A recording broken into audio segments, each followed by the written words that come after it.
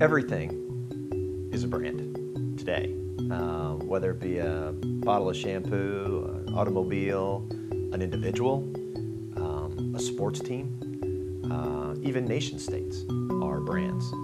And so in the case of nation states or countries, how they project an image is very influential in driving tourism, for example. And so we've done a lot of work in tourism, on tourism brands before, which are typically countries, where we work to try to create an image for that country that hopefully is encouraging people to want to go there, to visit, and to spend their tourist dollars at those destinations. So, everything that we work with, we treat in many ways similar, whether it be a country or whether it be, as I said, an automobile.